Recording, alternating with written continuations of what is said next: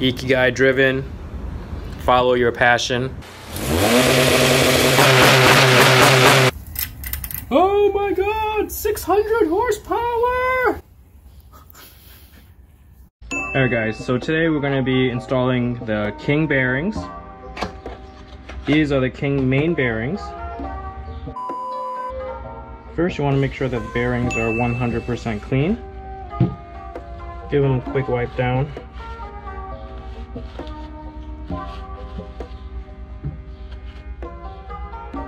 These lint-free rags aren't that lint-free.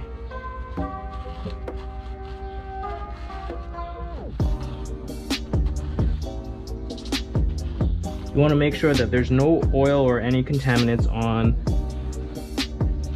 the girdle and the block. This way, when you seat the bearing in, you have less of a chance for the bearing slipping on you.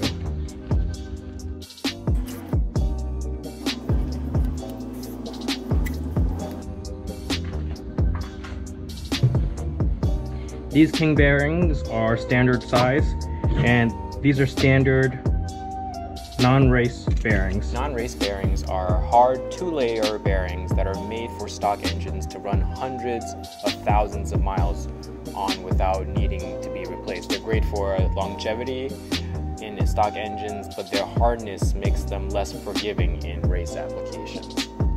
Race bearings, on the other hand, are softer three-layered bearings that are designed to absorb the shock of race applications.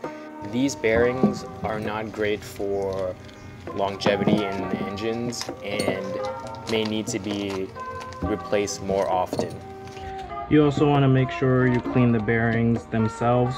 They might come with some type of oil that prevents rusting, so you want to make sure that there is no oil on the bearings.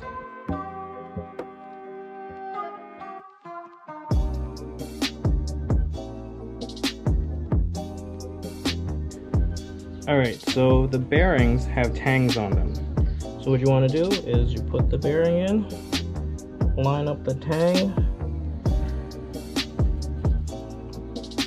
and there you go, the bearing is in.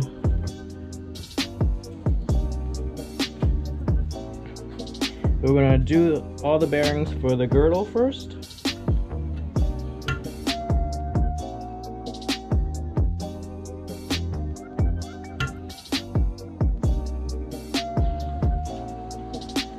Line the bearing up.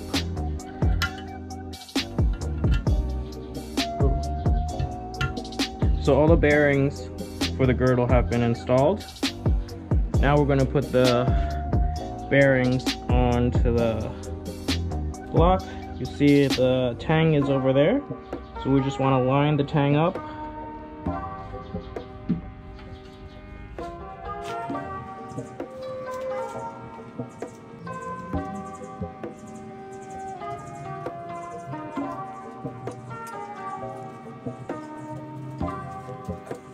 So the last bearing is in. So now that all the bearings are in, we're actually gonna take the girdle and put it back on. You wanna make sure these dowel pins sit properly into the block. All right, so now we're gonna put the girdle back onto the block.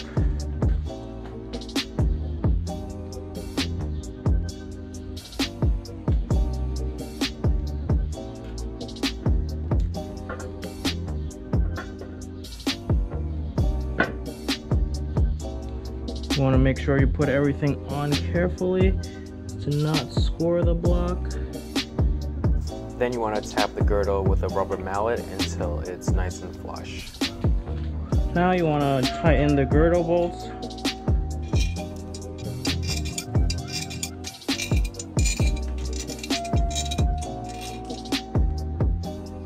You want to tighten the girdle bolts down to 22 foot-pounds. Here's a diagram from the Honda service manual.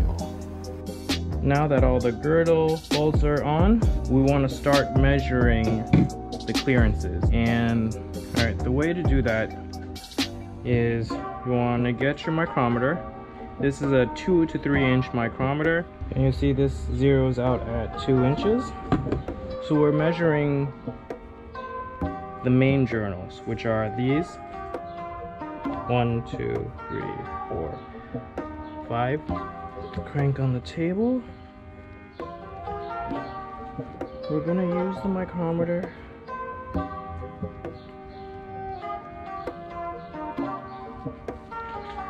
to measure the size. Double check one more time, and then you want to lock the measurement. Now you place your micrometer in your vice grip.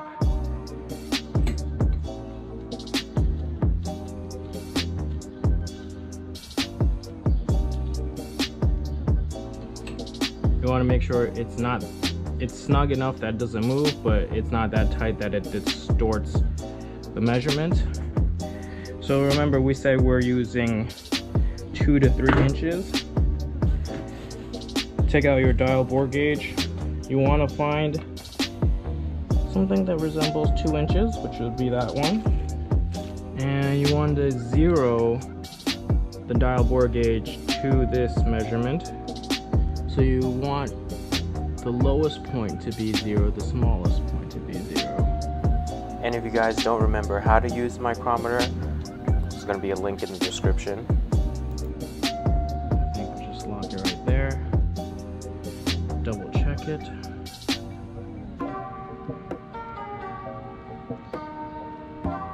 Counterclockwise is bigger, clockwise is smaller. So the smallest point seems to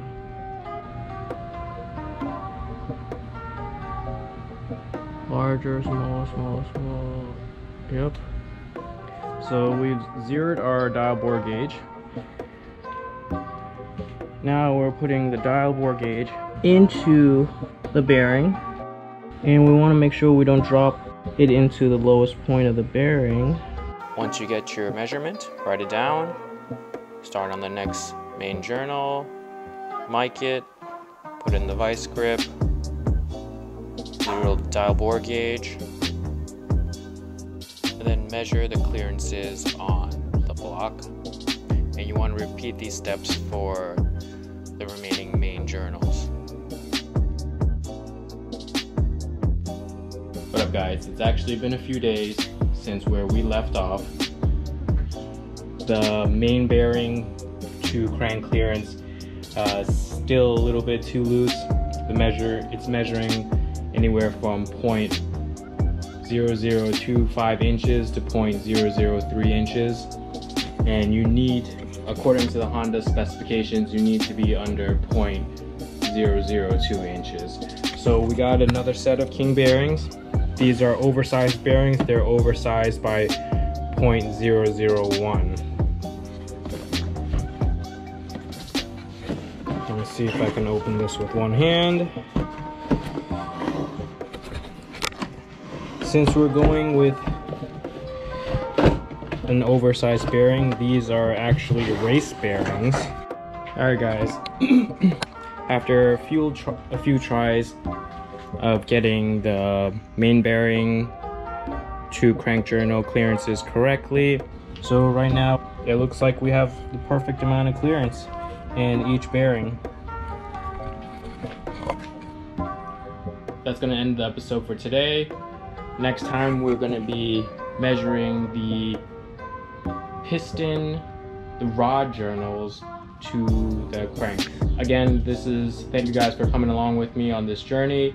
This is my first time building a motor, so we're going to run into these problems. Hopefully at the end of all this we have a running motor. And guys, please don't forget to hit the notification button. Peace.